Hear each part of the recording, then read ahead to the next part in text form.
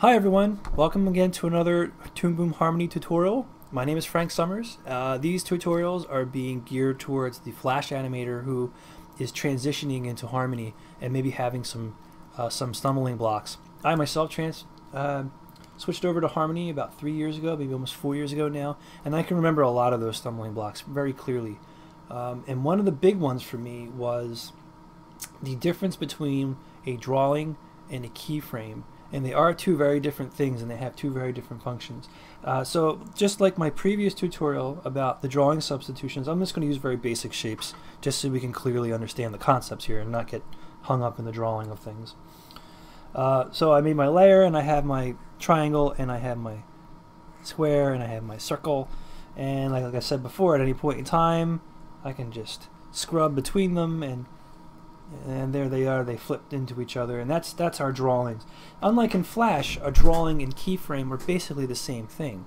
If you delete a keyframe in Flash, your drawing is gone. In here, let's just get rid of these quickly.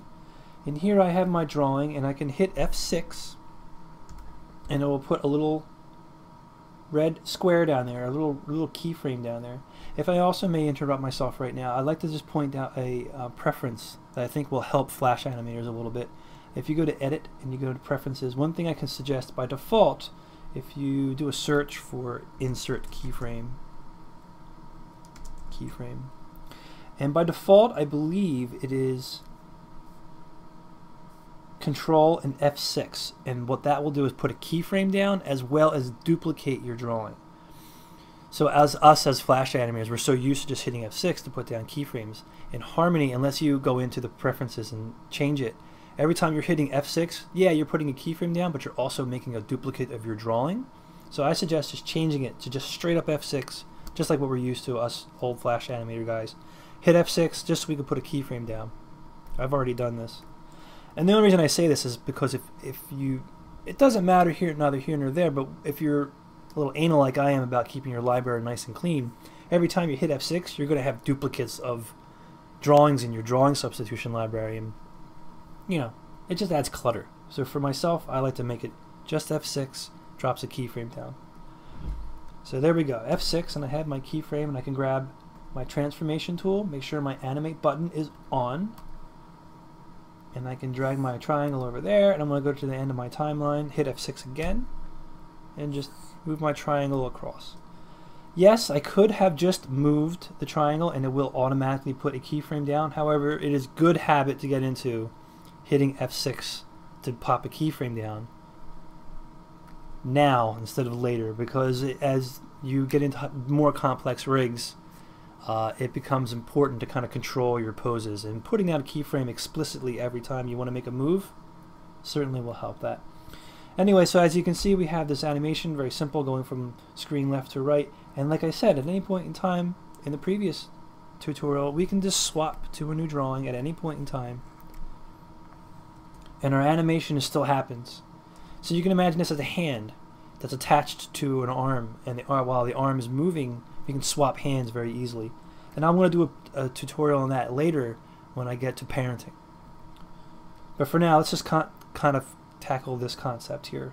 And if we go to the shapes layer that I created, there's a little plus sign down here, and if we hit that, this is similar to After Effects. Each layer has its own positioning keyframes, each has a rotation, each has its scale on the X and Y, and a skew.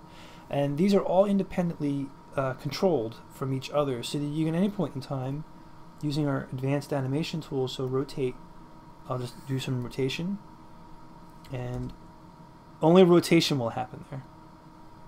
And likewise, I can just select my rotation keyframe and just hit delete, and bam, it's gone.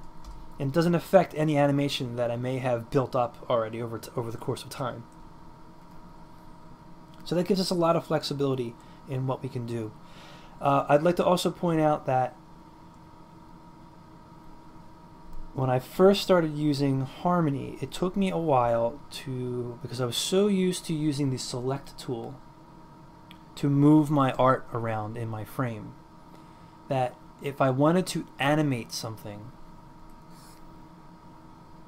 I would use my select tool and start moving the artwork around, and that is not giving me the desired result. I would say, hey, why is everything down here still, and all of a sudden the circle jump up there? And I was confusing myself. And so this is one thing I'd like to just point out before we sign off, that there is a difference between the transform tool and the select tool, whereas again in Flash they're almost kind of the same thing. They're almost doing the exact same thing. Here our select tool is really only going to deal with our drawings, our artwork. So it's more of a design tool. Our transformation tool is almost always going to just be involved with animation, actually animating something. So in this case, it's animating this triangle and all the subsequent shapes across the screen from point A to point B.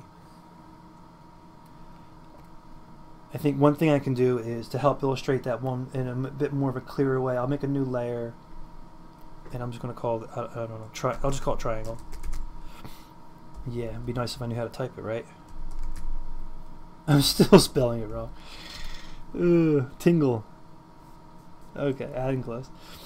So let's just do another triangle.